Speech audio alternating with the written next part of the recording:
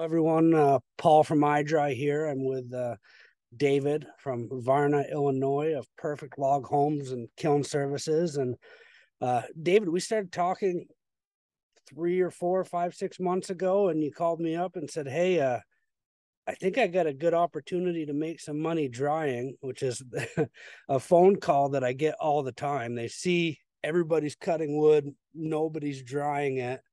And you did a really good job of taking that idea, setting it up, getting the kiln, building your book of business, and then now you're booked out and have repeat customers. And I think a lot of our customers are guys who were in your shoes of, hey, I see the opportunity.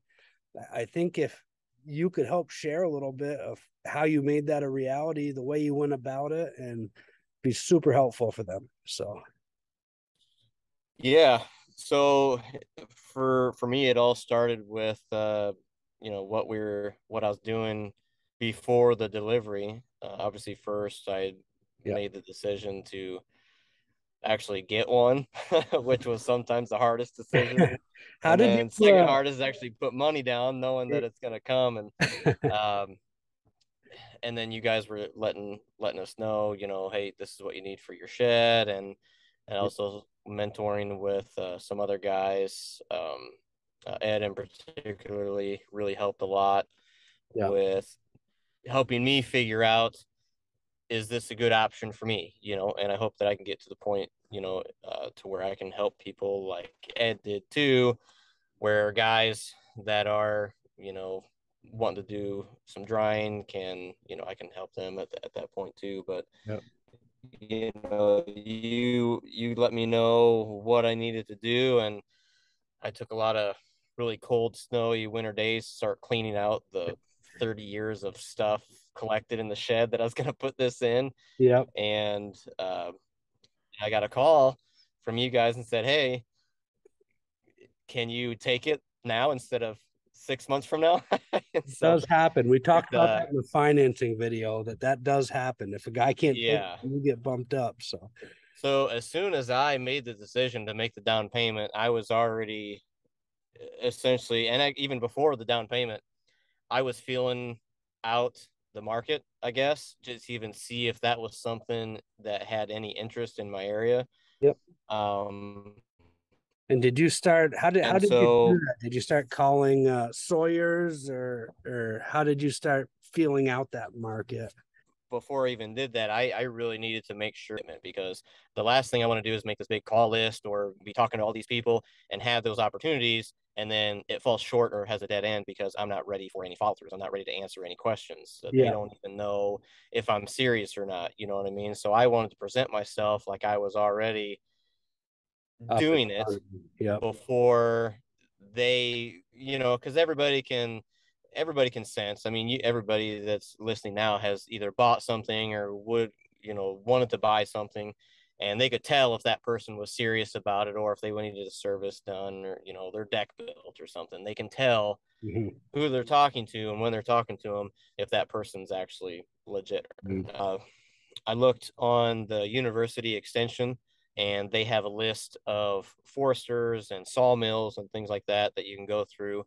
And so I just printed off pages of that list. And then I got another list from, like Wood-Mizer or any other of the portable sawmills that all these guys were getting. Yes. Yeah. If they have a directory list, then I got on those and started going. Some of them were on the same list. And so I just got these piles of paper, Yep. and every night after work, when I thought most guys were off work, I just roll through the list and check people off. And if they're yes, no, maybe.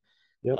If they're a yes, I'd kind of give them some information. I already had some type of kind of payment plan and quote system. So I'd send them like a questionnaire, or it was more like a form that they could fill out on what they wanted to dry, and then kind of give them an idea of how good the iDRY can actually work compared to other ways that they even might have been drying their stuff themselves. Yeah. And you had your Perfect Log Homes website set up, so it was kind of nice. You could just add this service onto that website. And we do have some companies that can help guys build basic websites if that's something that they need. But yeah, basically being all set up as a company. So you're right. As you present yourself, you're a business that's doing this. You aren't just feeling it out, which was Mm-hmm. very successful for you.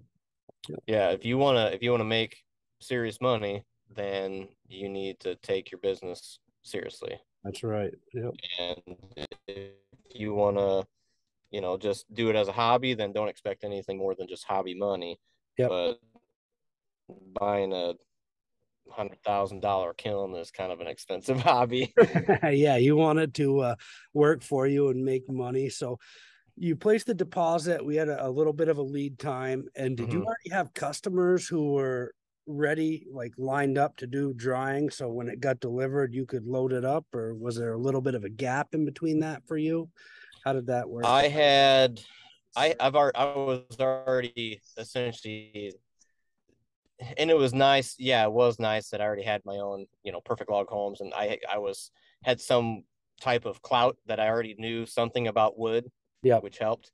Um, but no, I reached out to, so not only the directory lists for sawmills, I was also going and calling, uh, people that I knew that were loggers.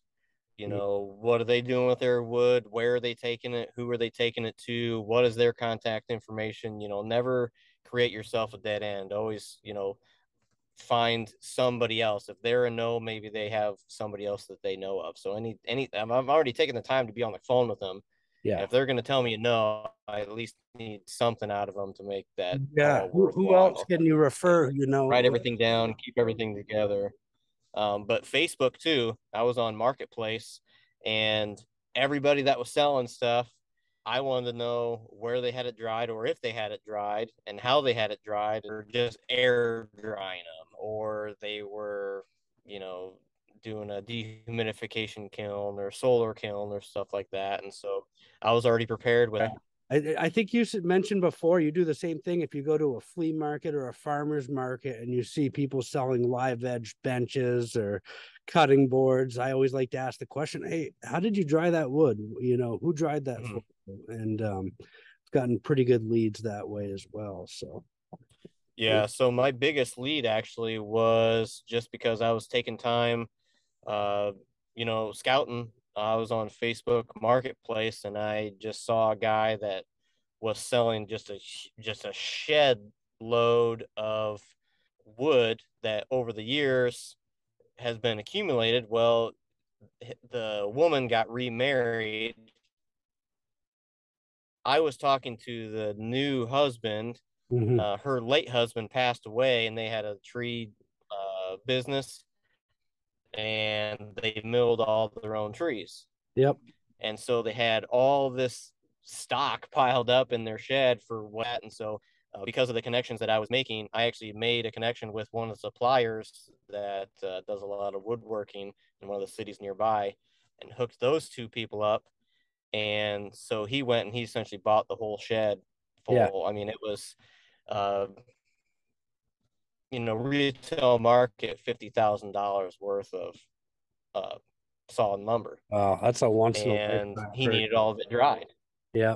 And I mean, I'm getting a lot of it, and they have markings on it. Some of the stuff has been air drying since 2007. I got a load in right now of quarter sawn red oak that was milled in 2007, and it was still 15%.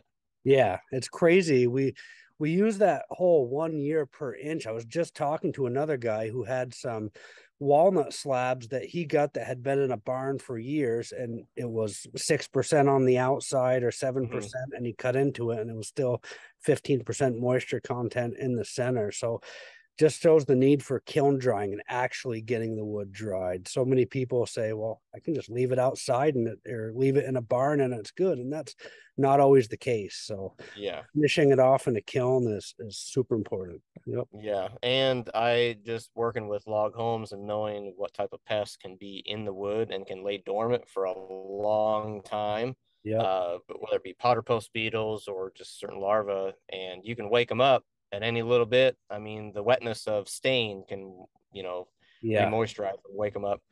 Um, but yeah, I use the deep pin Delmhurst Yep. moisture reader first, because anything on the surface, I mean, this stuff is so dry on the surface that it's gonna everybody's gonna think it's dry, right? Absolutely. So Yeah, so it's safe to say you're pretty busy. Your kiln's pretty busy. You have customers lined up and things are going good. yeah, so it's, if you honestly, with the market now and everybody, buying certain wood products, you have a choice of either, yeah, you can dry everything for everybody else, or you can dry what you need to make to sell. And, because I kind of did it both ways. How much or how many board feet do I need for my kiln to pay for itself first? So that's the race to get it paid for, right? I'm Yep. putting pretty much 95% of everything I make right now just to pay the kiln off. Yep. Just because after that I can be Gravy. free. But you can either have a big customer base, or you can make your own stuff and sell it. And everything that you sell there can make you more money. Like if I dried everything and sold everything out of my own kiln, it'd be paid off way quicker, right? Yeah. Yeah, for sure. So there's two different options. Not all everybody is set up to sell that much, Yep. um, but you know, it's yeah. I got people that are coming to me too, just because I have that online presence as well, and I got smaller customers. Actually, one customer that called me because I put it up on my website before I even had the kiln, right? And Yep.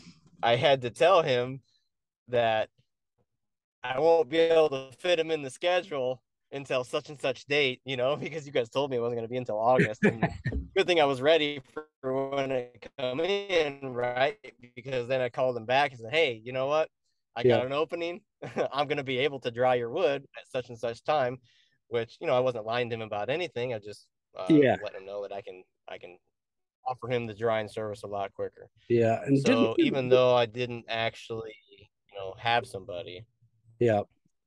Didn't you have somebody who actually offered to pay more money to bump it up in your schedule, but you still didn't have the kiln delivered yet? So you Yeah, couldn't. that was that guy. He So, had two 16-foot, 4.5 inch, probably about 28 to 30-inch wide walnut slabs. yep. Both of them, and they were kind of curvy.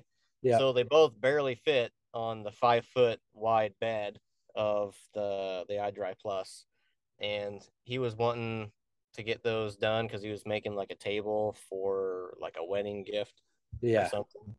But I think everybody gets the gist of you did great marketing. You did a lot of legwork up front. You put in the work. You made the calls. You made connections with a wood buyer and somebody selling wood. And then that guy said, "Okay, I'll have you dry it to make that connection." And Mm-hmm. um, yeah, They even have their own dryer, but they're they, having me dry it mainly because I made that connection. yep, So yep, they're still making money off me.